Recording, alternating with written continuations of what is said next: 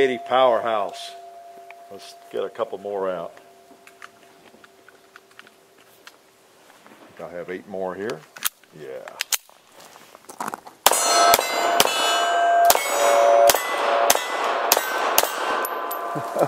Hey, that's not a bad little shooter. Hickok 45 here with a Bersa Thunder CC, the concealed carry model. I wish I'd kept track of how many people have asked me to get a Bersa Thunder the last couple of years, and I finally did. And especially when I got a message from a fellow who was really detailing the benefits he thought of the concealed carry model. I thought, well, that sounds more interesting than just the standard Bersa Thunder, because you know me, I like the smaller guns if they're quality pieces, and it makes sense. And so it's been on my radar, and I happened to see one in a shop recently up here in Clarksville, and I just picked it up. I was really not familiar, to tell you the truth, with the concealed carry model, and I thought that sounded much more interesting to me, a smaller one. Basically, it's a clone, semi-clone of the PPK, and which of course is a classic semi-automatic pistol. So that can't be all bad. And the main reason that I am interested in it is, I don't know that I've ever seen a negative comment, I'm sure they're out there, on the Bersa Thunder. You know, there are a lot of guns that are on that lower end. Like this gun is going to run anywhere from $250 to $325, depending on where you find it, whether you pay retail and all that. So it's on the low end in terms of expense. But from everything you read and everybody you talk to, they're really good guns for the money. They're made in Argentina, you know, where I used to live.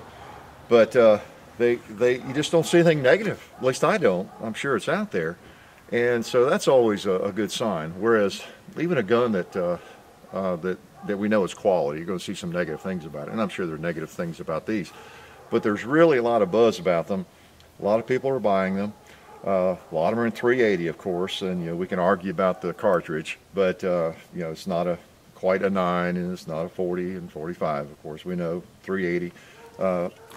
We know all the warts of the 380. You know, some people don't like the 380, think it's not powerful enough and everything. But with modern ammo, the modern bullets, most people have a better taste in their mouths about the 380. They don't quite, you know, just disregard it like they used to. So with modern bullets, it can be very effective. And again, the concealed carry model, pretty interesting. You know, a little PPK essentially. It breaks down just like one. Before I get it too dirty, let me show you. If you have a PPK and you're familiar with it, let's see, you got to hold your nose right. You go, just pull it back, push that down with your finger, and it comes off. You slide, and it's unique in that, just like the PPK, you know, the barrel is part of the frame. Essentially, it's built into it. You don't pull the barrel out. This is one of the few guns I'm aware of like that. And I guess the regular size Bersa Thunder is the same way. I don't know. I've not really had one or messed with it, but that takes me back. It reminds me of the PPK. That oh yeah, that's right. Forgot I had one right there. Yeah, very similar to that gun right there. Breaks down in a very similar fashion. The classic Walther that James Bond carried and all that. So, but anyway, that one's a Walther. This is a Bersa Thunder. So let's put them back together, and so you just kind of reverse it. Make sure your lever's down there, and trying to get pinched too badly. There we go. All right. So we got, yeah, lock that back. And I think I had a little trouble earlier with it, but I didn't get it down far enough. There we go. There we go, good. It's brand new and not broken in at all, but it seems to be fairly smooth considering. It does have a magazine disconnect. That's one of the characteristics of it. You know, you cannot pull the trigger without having a magazine in it. It wasn't all the way in there, so okay. There we go. So you got the magazine disconnect. I know that's a negative for some people. And it has, well, it doesn't have a lot of ambi parts, does it? You got your safety here, your thumb safety, and decocker. So you can, you know, Have it on fire, and you can decock it, you know, with that. Double action to single action pull. You know, well, you got to have the mag in. But first pull, double action. If the safety's off, that is. There you go, and then goes to single action. That's what I was doing out here. My first shot was double action. It has a loaded chamber indicator there. You'll see when I load it up. Those polymer grips are very thin, and it's a very light gun. It unloaded, it weighs just a little bit over a pound, whereas the actual original PPK in all steel is like 4 or 5 ounces heavier. You can really tell the difference, you know, when you pick it up. But this is the CC model, and you saw that's the breakdown lever there that I was working with. So double action. I guess you could carry it 2 different ways, you know, where it's double action.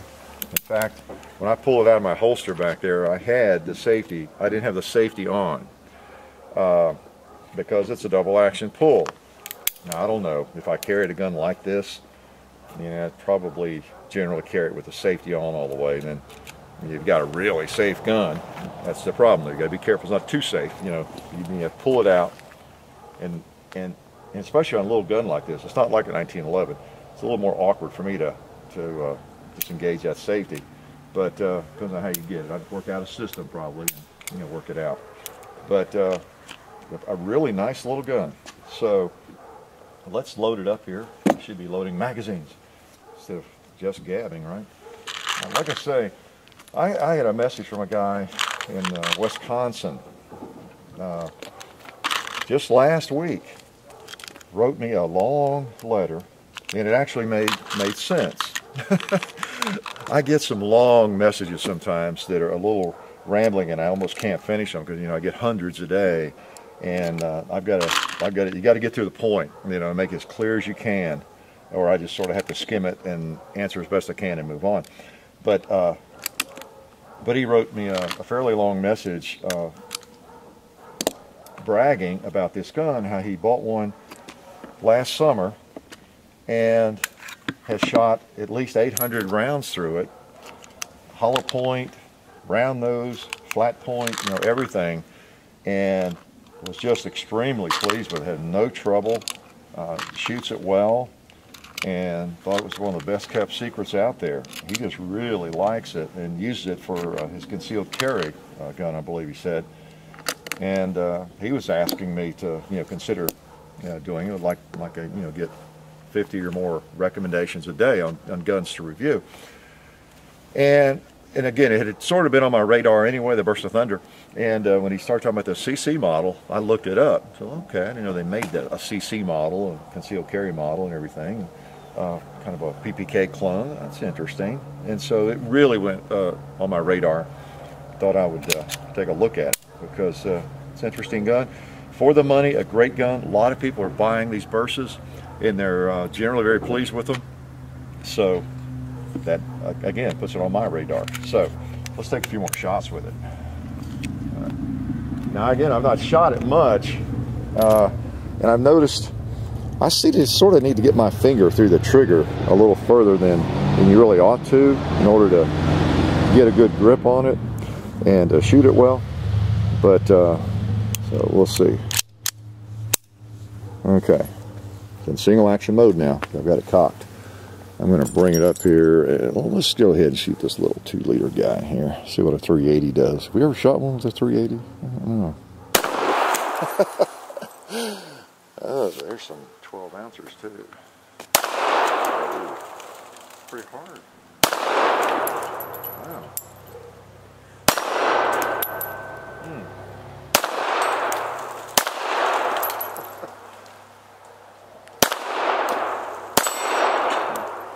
Well, you know, it's basically a 9mm. It's just a short 9mm, 90 grains usually.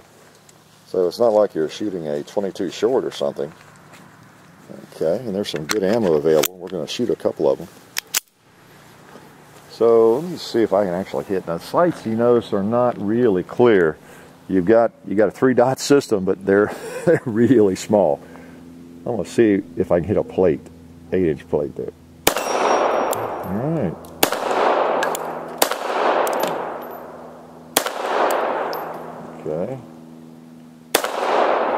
sure where I'm going. Oh, okay. I was going low. Yeah, okay. Not bad. I think I know where to hold now. Of course, I just have 2 magazines, so I have to reload there. So I was anxious to see if this gun is, and I'll keep this one a while. Sometimes I'll get a gun and not keep it all that long. Do some videos, get a feel for it, and let you know what I think about it. This one I might keep a little longer and test it a little longer. See how it does, maybe over the long haul. Let's see, provided I like it. I think I like it at this point. So any gun that people are pretty complimentary of in general and has some value, some use like this, I can't ignore. Okay. Alright, 380. Let's try it again here. So I think I need to hold right on pretty much. Try a 32 liter there. Well, it's not much of a sight, I have to say. Oh, don't do that to me. Try the other one. There we go. Alright. Yeah, let's go over to the gong, see if we can come close to it. Yeah, I saw it. Saw that one. Okay. A little low. Try him again for kicks. Alright. I'll take some concentration here now.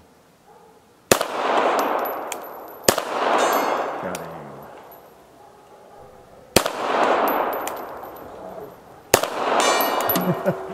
Alright, yeah, just need to hold near the top and make sure I had a good trigger break. No doubt about it.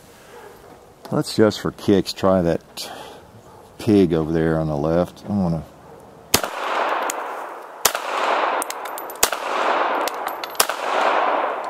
to throw them around. It's not that it's that inaccurate, it's just I got to get my finger on that trigger just right, and the sights aren't anything to write home about. They'll do in a pinch, not a big problem. This is a up and close gun, no doubt about that. And it feels pretty good. One of the things I hear about the Bersas is the lack of malfunctions, that they are reliable. Boy, that is the most important characteristic, really, of a carry gun, anything like this. And everything else beyond that is gravy. If you got some decent sights, and it feels good. I mean, reliability is first and foremost for me with any kind of ammo. And speaking of that, let's go ahead and make it hot. That just did. Safety on. And I'm going to put gold dot in here. Expensive gold dots. Let's put a couple in.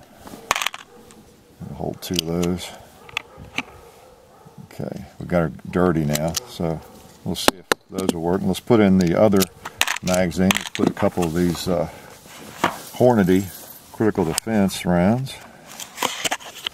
Okay. Because pretty important stuff, you know, carry gun. Most people are going to carry something like this instead of ball ammo, although some swear by ball ammo. Okay, so we will be firing the first 2 rounds in each of these mags. See, these were the Hornady coming up in this one. Yeah, critical defense coming up, and then yeah, gold dots in the other one. All right, so we're hot. So let's just pretend the bad guys are after us here. Woo. This is when they need to work, all right? This is when they need to work. The bad guys are coming. They are so bad.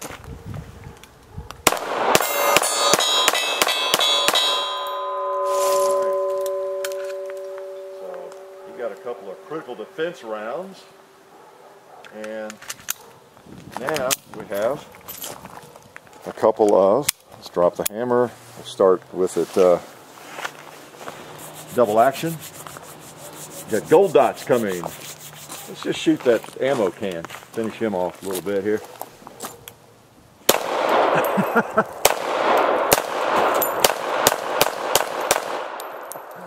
In the cinder block. All right. There you go. Gun was kind of dirty. You know, we fired it. However many times we fired it. I think I know I cleaned it since I fired a few times before the video. But that's important. It has to fire self-defense ammunition, you know, which you know, hollow points and that kind of thing. Very, very important. So, and let's do one last thing. Let's shoot it really fast if we can. Just, I don't know, just to play. Give it the speed test. Whatever speed I can muster up, that is. Fine. Now, what I'm firing here, most of this is PMC, you know, 380, of course, duh. 90 grain PMC. Pick up some of this whenever I see it. Alright. Yeah, might as well load the other mag while we're at it. You know me, I can never stop with just a couple of shots. Just keep shooting all day long, right? I like this little gun. You know, it doesn't fit my hand just perfectly, you know, the trigger, but it's not bad. Not bad. Not bad. And then, but you know, it's got enough size to it. It's the one that you probably noticed the car I had out here, the P380. Just to point out that, you know, it is not in that same category really. If you're thinking of a pocket gun, you know, it is a little bit bigger. If you've seen the PPK and, you know, guns in this size, it's moving on up there to something. I guess it's probably closer to the PM9. You know, and, you know, the PPK is a classic. You get down these little 380, you don't get much smaller than this, of course, or the SIG, what's it, the P238, I think it's called. But these guns are really small. Yeah, consequently, they're not as easy to shoot well, generally, but they are really small, a true pocket gun. This could be a pocket gun, but it's a little bit bigger, okay? So it depends on your preference. And I guess we shot those enough. And I did this before the video as well too. I shot a couple just for my own information, and it functioned on fine. I've not had a malfunction. I've not had a hang up at all with this gun, on camera or off. I'd let you know. Okay, I'm just going to try to shoot kind of fast one of these mags. So we're hot. Get a hold of that trigger the right way.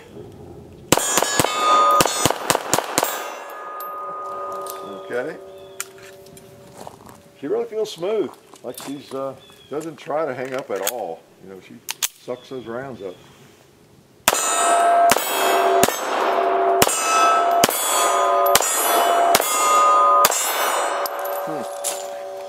Tell you what, not a bad little gun.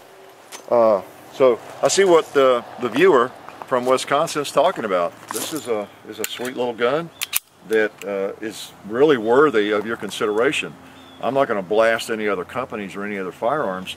There are a lot of inexpensive firearms around, and you've listened to the radio show, you know my take on that is don't buy the case of beer, don't eat out a couple of times, you know, save another 50 bucks, another 100 bucks, and go ahead and get you a little bit better gun if you can, you know. Get you a used gun that's from a quality manufacturer, so, you know, and I've elaborated on that in other places. Don't go too cheap. Don't go too cheap. This gun is not very expensive, and it seems like a good choice. You know, chime in, you know, in comments, which I know you will. If you have one and you've had trouble with it, you know, we'd all like to know. But most of what I see is very complimentary, and that they tend to work. So, been my experience so far. The Bersa Thunder CC seems like a viable choice to me right now. So, you know what I'm going to say, don't you? Because it's true. Life is good.